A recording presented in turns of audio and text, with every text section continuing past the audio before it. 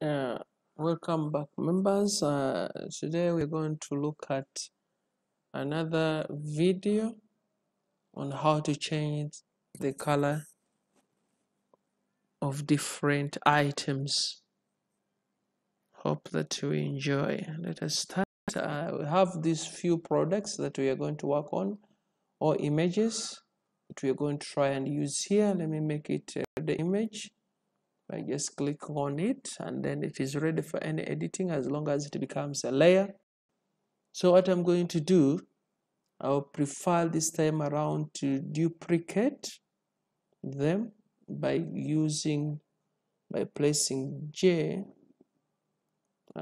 Control J, I place on the layer, Control J, it duplicates the layer. So I will try to see the layer that I've been working on later on. So I'm going to use this image to change the color. So I will use this lady. I'm interested in changing the color of the background. So what I'm going to do is the lady, and now it is plus, that's why it is running a little bit faster. The size a little bit big. So I'm put it quickly after having clear flow. So I can come back to minus. I come back to minus. So after back to minus, so this is what we can have a bit.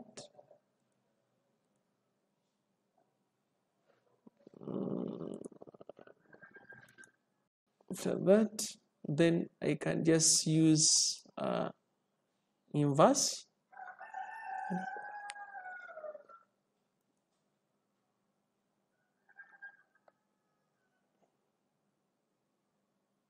Just use inverse.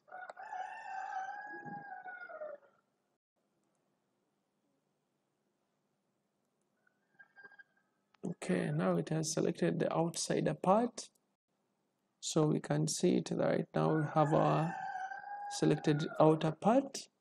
And now let's try and quickly change it by using image, adjust. You can even go to brightness and then keep on changing so you can see how it is changing. Now we have it to be dark at night. It depends on what you are trying to come up with. So you can have a clear flow of our rod. Okay, now it is 2. So this is just simple. Change, then come up with something. Find that's not what you prefer. We have also levels. You can try them and see what you want to come up with. Totally dark. So these are levels. You can work for you. Then you come up with something light from a different side. Well, these are options of changing the color. You can go to curves, manipulate the curves to see what you want to come up with on different angles. So if you have not taken that, these are all options to keep on changing the color of something. You can come and then manipulate the color accordingly. You can see,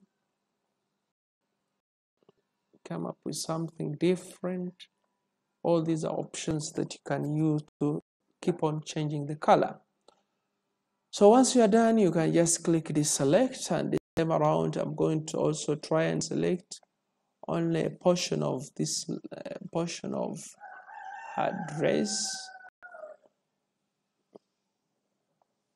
So I'll just select from there, keep on select. don't, then minus, okay, up to there. You don't want the heart to be part,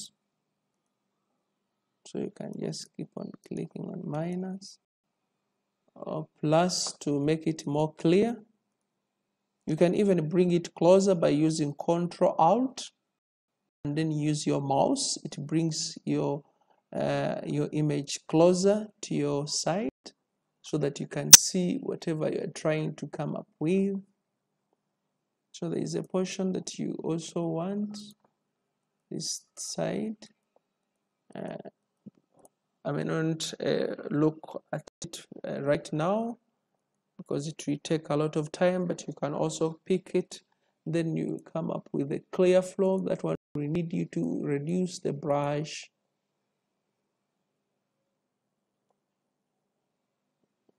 And then come back here. No. Control. Then after that, you can just quickly use the same technique, image, and then you can keep on changing, trace slowly by slowly. Because it is white, it is not easy to quickly manipulate it the way you want. It will be a distorted color. If I click OK and then bring it a little bit, but again we can see some bit of changes. There are two colors which are standard, black and white, may not be observed totally in a different color observation. Have here. Just keep on manipulating until you come up with another different output, and then Ctrl D, and then you have that outlook of that dress. Okay, then we're going to try out something else here. We have this gentleman. I'll bring him a little bit closer, and we just make it a ready image. Click on our quick selection tool, then select the portion that you want. Reduce the brush if you see it selecting a lot of things that you don't want. I'm only interested in the shirt. Yes, we have it. On a few things remaining. Yes, I can feel that we have selected it. And after that, there are other ways that I'm going to show you. You can right click on it and then layer via copy so that it becomes a separate layer. And after making it a separate layer, you go under this menu. We have different, you can create different fields or adjustment layers. So you can click on them. I'll use solid layer.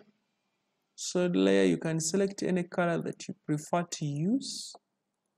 You can prefer that color. Click OK.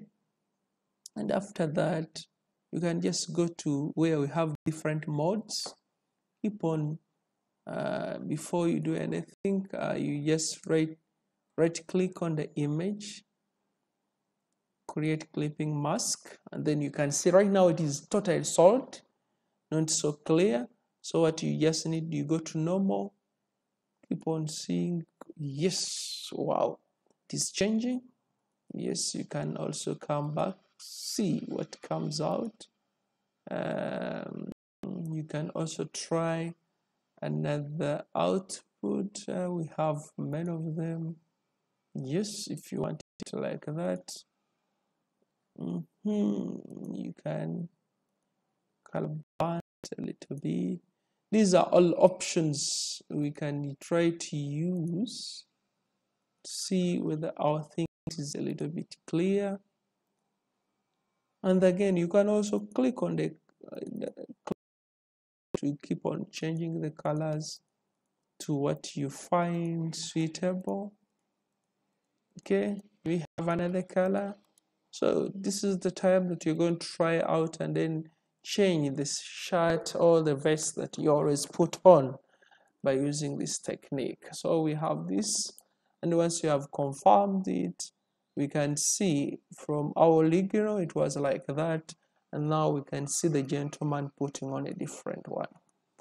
Thank you for watching. You can subscribe, and then we have more to come.